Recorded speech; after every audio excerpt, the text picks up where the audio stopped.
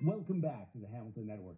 While it may be a bit yet before we're all able to gather to take in dinner and a show, the students of Marianne Demsar's drama class at Bishop Ryan Catholic Secondary School are looking to bring you part of that experience virtually with their first ever virtual live murder mystery presentation. To share where you'll be able to solve the mystery, director and teacher Marianne Demsar joins me now. Hi, Marianne. How are you? I'm doing awesome, Scott. Thank you. And I hope you're doing well, too. Well, yeah, if I could just, get my mouth working this morning, it'd be perfect. But, it's a murder mystery, right? We've all probably had some experience with that, but this one's a little bit different. Tell me how this works. Well, we've been putting on plays at our school. We have the BR players, and we've been doing something every year, and the kids are awesome.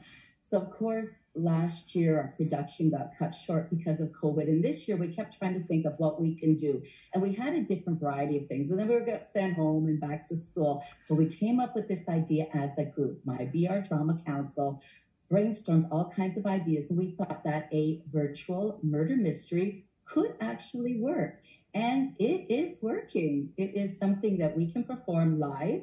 So we have that feel of a play, as well as being virtual. And each child is at their own home. They have their own background. And we put it all together with this awesome technology that's now available. So tell me a little bit about the story itself. What kind of a mystery is it? What are we looking for? All right, so there's this mansion, the Lockwood Mansion, and the lady of the house mysteriously died one night, and there wasn't enough evidence to say it was a murder or who the murderer was. Now, 5 years later, new evidence has surfaced, and the daughter has requested that a seance be taken. So Madam X and a few of the other guests who knew Lorraine have been coming to this house now 5 years later on this day. And we're hoping that the true identity to who murdered Lorraine Lockwood will be revealed. Wow. And this has got to be a challenge, especially trying to do this, coaching students virtually. How has that been? Well, it's definitely been a challenge. I mean, with all teachers, just regular school is a challenge, such a big learning curve. Never used any of this computer technology before, but we love to learn. So we're learning all these different things. And so we found out the different meetings. We found out different ways to make this happen. And the kids are so awesome. They're so helpful with ideas. Staff is great. And we're able to find a way to make this look pretty darn good. Yeah, I mean, for the kids, I was going to ask you about their experience. They're enthusiastic about this, or do they actually feel like they're really in a play, even though they're at home on their devices? Everything is a challenge in the pandemic, and what's so great about teenagers is they are resilient. They want to do well. They want to be included. So yes, having a play on stage would be way better, but this is something they did not let up on. They kept saying, yes, we can do, how are we going to find a way? So although it's different, they're finding ways to make it work, and they're having a great time. Yeah, I guess in a way, it's sort of like you might consider it training for television, because here I am standing here talking to a camera, right? Or for filmmaking, perhaps, or something like that. But you feel that the camaraderie and the enthusiasm is there for them when they present this? It will be when they present it. We do, chat online so that they have a feeling for their characters and a feeling for each other. But no, of course, the personal touch is missing. They don't know, because some of the cast members have never seen the other cast members before, because they're in different grades. They only know them through this venue. So that is very different, but they have their own little group chat that they chit-chat to each other and pass off ideas to each other. So it is very different, but they still get together like professional BR players making this happen. And when they present it, you'll see that it will be very cohesive. Now, on my technical, head is spinning here, because I'm wondering, how are you going to do this online? Is it just a screen with 16 faces, or are you going to switch to from character to character to character? How is that all going to work? Well, we're going to start with a video that kind of promotes everything. So I have a BR promo group, which is a group of 4 grade 10 girls who created this trailer. And then after that, you will see 2 hosts, and they will explain how the show proceeds. And then we have the tech of sound effects. So you'll have thunder and lightning, etc. You'll see the picture of Lorraine Lockwood in her portrait in her room.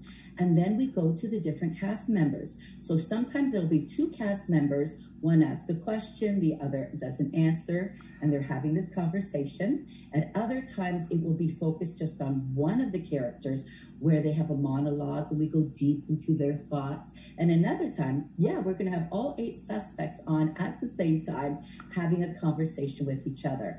So I just have to make sure that all the cameras are working, that they have their mics on before they talk. And then, of course, we have some virtual graphics that we're putting in and sound effects. So with COVID, I can't really have anybody in my house or be at school. So my family bubble, my niece and nephew are helping me with the tech part. And that's it. And that's just it. Me and one other person. That's it. Well, this is an enormous project with really a complicated, layered project to take on. As a teacher, what inspired you to go the extra mile on this? Oh, well, I'm a drama teacher. You have to have some drama in your life, but it's the kids. It's the kids that inspire you. You want to give them an opportunity to have as much normalcy as possible. We've always worked hard to promote the arts at Bishop Ryan. It is a fabulous art school, and drama is one of those components. And the play is something that the kids have cherished and have really grown with. So how can you say no if kids want to do this? So I tried and I tried. They didn't give up. So here we are. Okay, so for us and our viewers, where do we find this? Can we watch it? How does it work? Absolutely. There is a link. I have, of course, other teachers that are helping me. So Teresa Pupi, would email her. There is a link. And when she receives your name, she will send you an invitation link. And you can watch. It's free. It is on Teams meeting, but you do not have to have the Teams app. You just go on the online app. And this way we know who's watching us. And then you can watch the show once you've been invited. And then you're given the link. And you just watch and you participate. We ask you to become an active member as opposed to just a spectator. So have your notepad ready. Take down all of your notes because you are going to be the detective. And then at the end, we're going to open up the side chat and you're going to put in, who do you think was the murderer? How do you think they did it and why? And we're going to take a look at all of these different answers and we are going to find the one that best follows the solution. And you will become Super Sleuth 2021, the inaugural It's a giant game of Clue. It's a giant game of Clue. Yeah. Okay. Well, Marianne, wish you all the best. What's the date of this? It will be this Wednesday, June 16th. Okay. It starts at 7 o'clock. You can start logging in at 6:30. I do hope you attend. It will be awesome. Hey, where are you going? What are you doing on a Wednesday night? Family night, date night. Join us, please. Okay. Thanks, Marianne, for your time. I really appreciate it. It's very interesting. Thank you so much, Scott. No problem.